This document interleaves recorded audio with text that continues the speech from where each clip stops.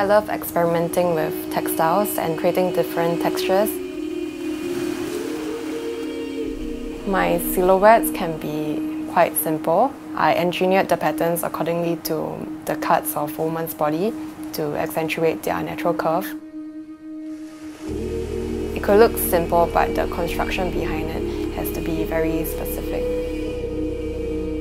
The mass garments that we see every day, we feel, we touch are like very flat.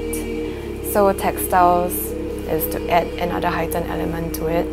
As a young designer, I feel like I have a lot of opportunities to do so because a lot of these textiles are not scalable, hence it may not be appropriate to bigger companies, but as a fashion designer who has just started out and my interest in creating textures, I feel like I can seize this opportunity and like create something that not everyone has the means to do.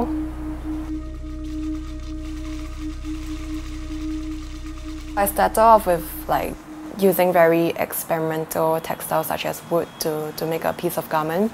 That's when I realized, okay, if there's a will, there's a way to make something wearable, right? Then I moved on to clay, expanded to crystals. These can be concept pieces, but if I want someone to wear it in their everyday life, I have to adapt myself to suit the crowd. Then I started experimenting with textiles that could be very experimental but wearable at the same time. That's when I found rubber and Swarovski crystals. My first few collections are a lot more experimental, very heightened textures textiles. You can call it somewhat fetish textiles because I used a lot of silicone and crystals.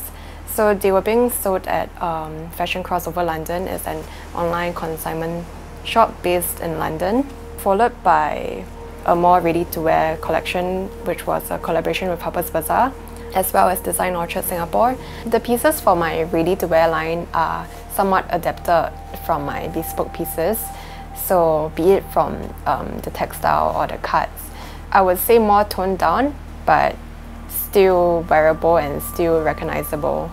If you put the two collections side by side, you will see different elements taken from the more experimental collection and improvised to a more ready-to-wear piece of garment. I think fabrics play a big role in how someone feels about donning in the outfit. So if someone feels good about being in the outfit, then naturally they will be confident about themselves, which is what I wanted to do. So I chose textiles because that's one way I feel like I could express myself too.